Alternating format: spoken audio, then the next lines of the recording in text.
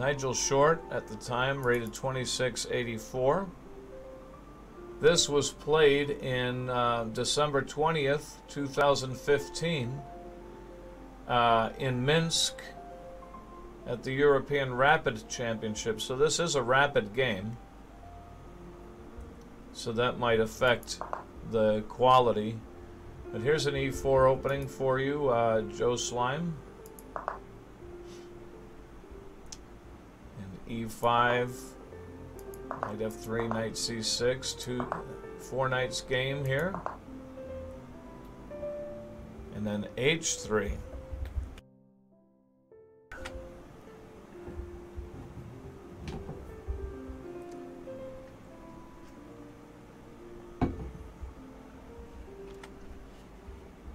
So h3, that seems like a very premature h3 there. But, I mean, it was... The most common move here is bishop b5. Second most common is pawn to d4. So you get a Spanish game here. Pawn to d4, a Scotch variation here. Those are the two most common moves. h3 only has played 61 times in the database.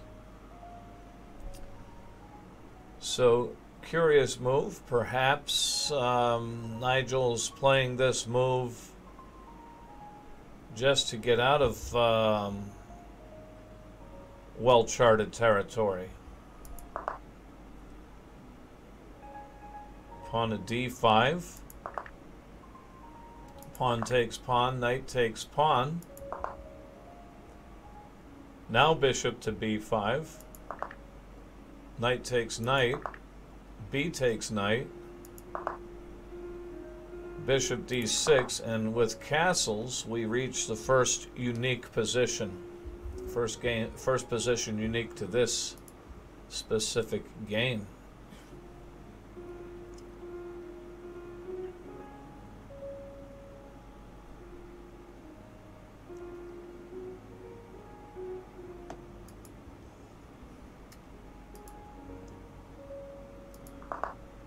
Black also castles. This is a fairly standard looking setup. Pawn to d5, pawn takes pawn, pawn takes pawn, and pawn to a6, playing a little prevent defense there. And I thought rook e1 here, but pawn to c3, securing the central pawn first. And queen to f6. Okay, so bishop to d3. Now this pawn is serving double duty as well.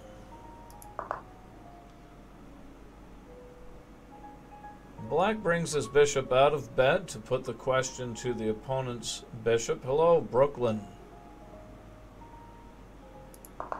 Welcome.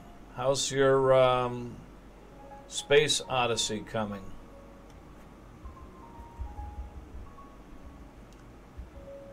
So rook to b1, occupying the half-open file,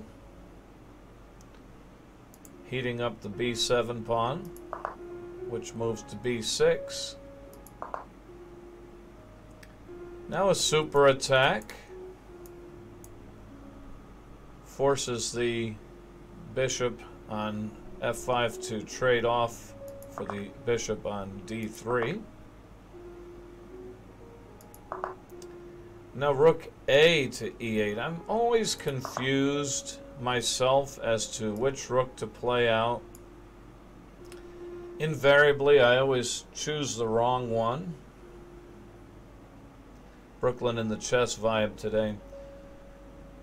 There's nothing aiming at f2, and it's got some support, so my inclination here would be don't close off the f rook, just slide it over to e8. In some positions it probably doesn't matter at all. And this may be one of those positions, but generally I tend to make the wrong choice between the two when I do my analysis on my games. I just don't like the feel of having this rook.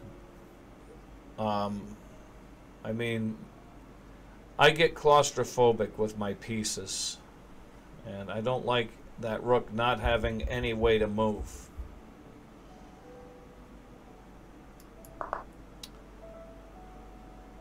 But this is more to the point here. Okay, this makes rook a e8 very understandable, because now if you have a queen trade, you have two open lines for your rooks,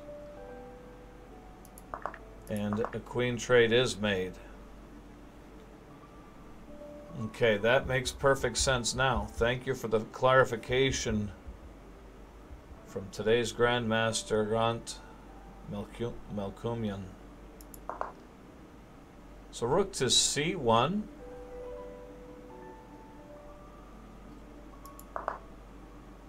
Pawn to g5. King to f1.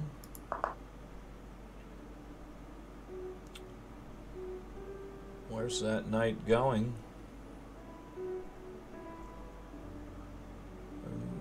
I'm assuming the purpose of knight e7 is to push the pawn to either c6 or c5. Probably c5 puts the question to the d pawn. D pawn would then not be able to pass because of the knight. And then on a capture, you've got your bishop in a better position. Knight f4 is, or knight g6 f4 is also a possible destination here, says Plukro. So now the purpose of this move is to allow a pawn to advance to d5 in the event of a c5 here. And so now Plukro's plan is played. Knight to g6, rook drops to b3, and bishop to f4, with the knight ultimately coming to f4 in the event of a trade. Would he take it with the knight? Or would it be better to take it with the rook and get the rook over?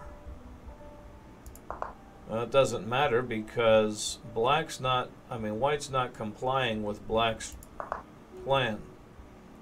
So now rook to e4, bishop to b4,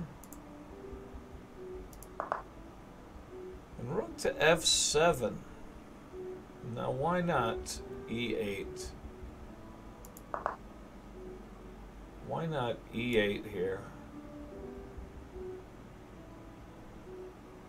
Or even maybe d8.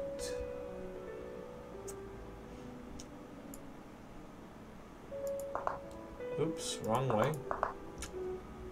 I'm not real sure. Rook to f7. I mean, apparently he wants to stay in line with the opponent's king, which is a reasonable desire.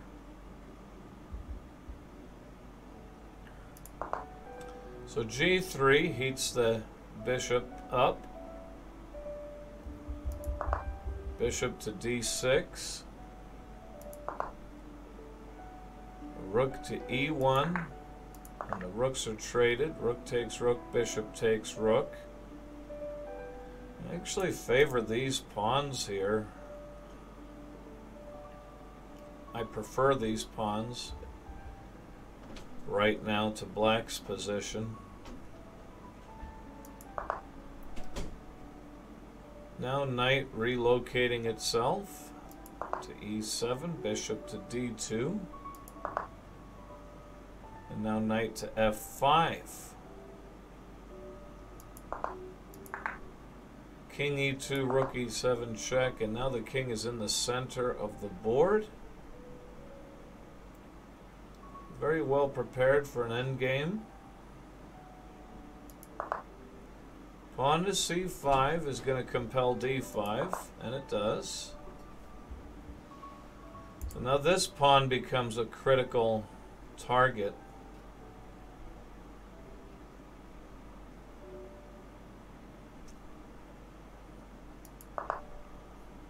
Okay. Knight's undefended. Let's put it in danger. Pawn behind it is undefended, so you have a skewer being threatened here. Forces the king then back to e2.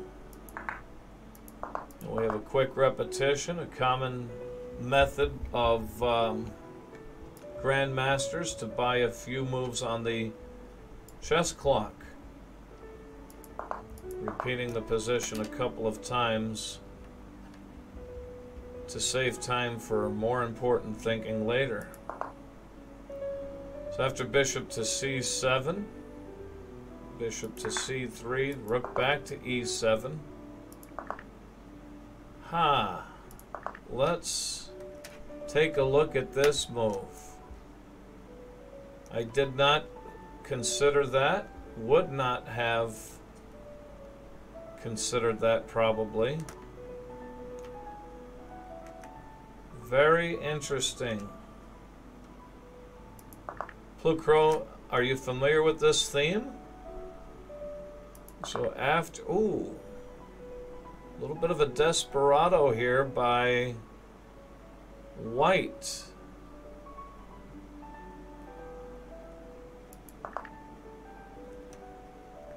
Yeah. So after this, check, he moves, and then the knight is hanging. So therefore white plays the desperado, knight takes g5. And after h takes g5, f takes g3. Instead of taking with the knight, black makes his presence known with rook to e3, following the same theme, but with the pieces on better squares, better coordination here. So this is also a very good learning moment here. Instead of taking right away with the knight to get the extra pawn on the king's side, leave the knight over here where it's looking toward the king and get your rook on a better place. Nice little instructive move there. Plus now the H-man is in question to boot. So bishop to e5, rook g2 check. Now the A-man can be captured, and it is. Really good moves here by Hrant Melkumyan.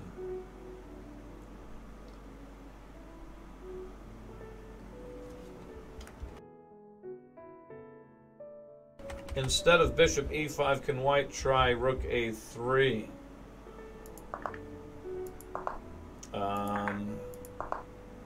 So rook a3.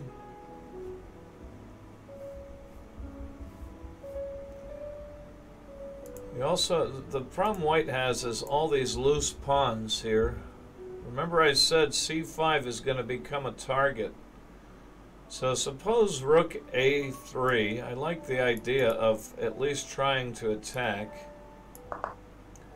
But if knight comes here,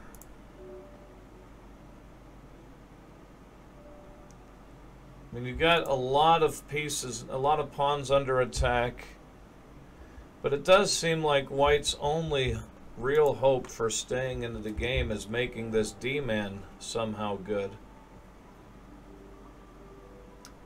So I'm not sure what white does about this attack as well. This is, I think, by now. You got a fork if white takes pawn on e4. Oh, all right, let's have a look here.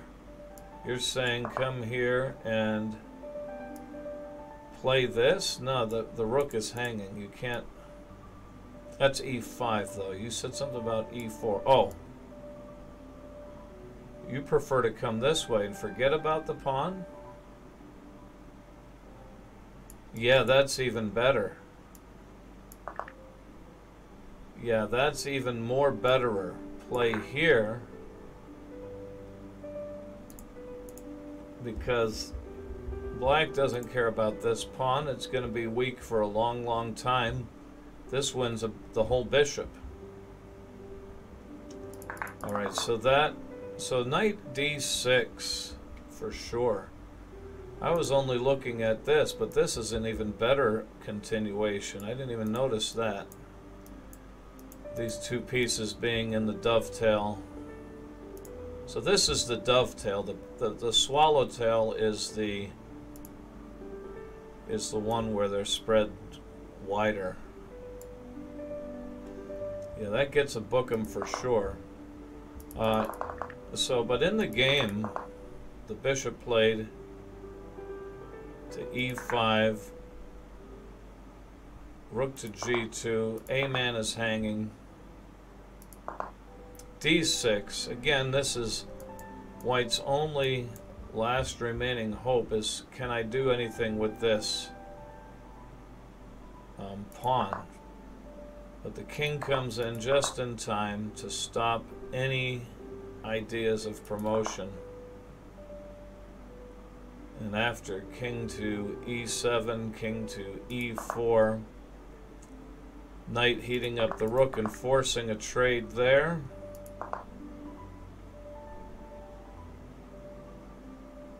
Rook to g3, rook to a5. White is really throwing his last effort at this, that's for sure. Pawn to h4, king takes d7, pawn takes g5, pawn to g6, rook to h3. This is a rapid game, so you're going to see the game played right to the end in most rapid games. I mean, they really are reluctant to resign when their time's ticking away.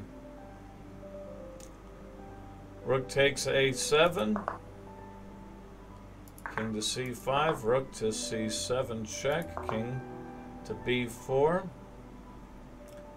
It's interesting that he would play king to d3 rather than taking the pawn. The idea is to use this pawn, your opponent's pawn, as a bit of an obstacle. Oh, this is really nice. Rook to c5. That's nice. Rook to b7, rook to c6, king takes, rook takes c4 check, king to d5, still fighting, pawn to b5, and that's where white finally throws in the towel.